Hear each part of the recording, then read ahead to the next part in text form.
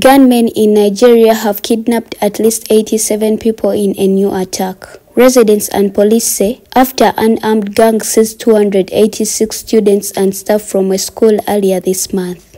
Officials on Monday said the attack took place in Kanjuru area of Kaduna State and the abducted included women and children. Bandits routinely loot villages and carry mass kidnappings for ransom in northwest and north-central Nigeria, where violence has displaced about 1 million people according to the United Nations. Mansour Hassan, Kaduna police spokesperson, said that the Kanjuru incident happened on Sunday night and added that the security agents have been deployed to rescue the villagers. Tanko Wanda, a village head, said 87 people were taken and the criminal gangs are seizing ransom payments. The kidnappings are tearing apart families and communities who have to pool their savings to pay ransoms, often forcing them to sell their prized possessions like land, cattle and grain to secure the release of their loved ones. Namakula Barbara, MRU TV.